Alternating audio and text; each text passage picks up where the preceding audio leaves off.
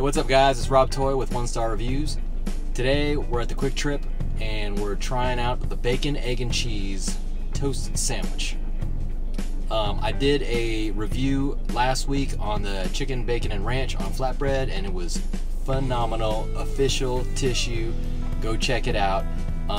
But check it out. I'm not a QT fanboy. I do not like everything they have. Their breakfast is horrible. That big XL pizza is not worth it. I do like their pizza slices and their hot dogs and stuff, but I am not a fanboy at all of QT. I will tell you straight up if the food is good or not, okay? This is totally live. I've never had this before. This is the bacon, egg, and cheese toasted sandwich. So let's check it out. It's in a bag. It was $4.23 with tax. All right, so this is a little bit more expensive than the other ones. Let's hope it's good. Same old QT presentation. Got your nice box. Dude driving behind me, confusing me, getting me nervous.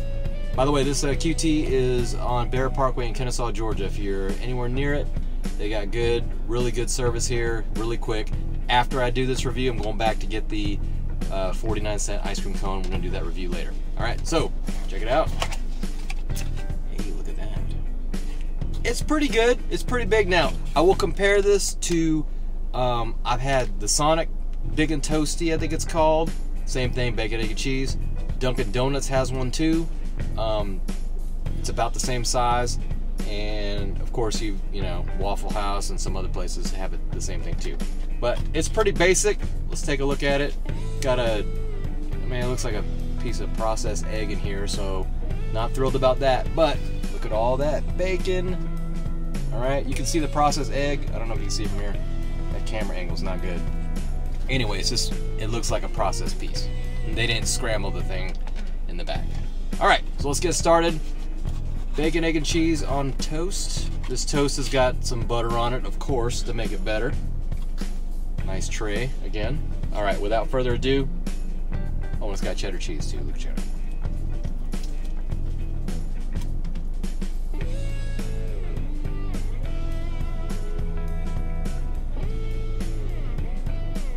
It's kind of hot.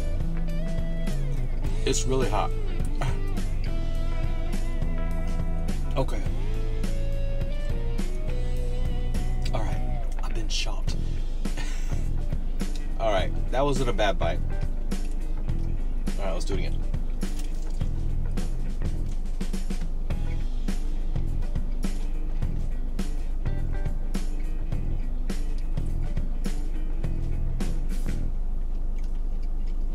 And the third bite.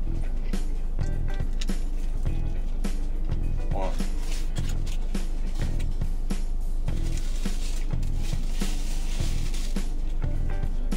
All right. I'm gonna talk with my mouth full. Okay, never mind. For $4.23, I'm still thinking. I'm gonna tell you what I think about it. The bread's good.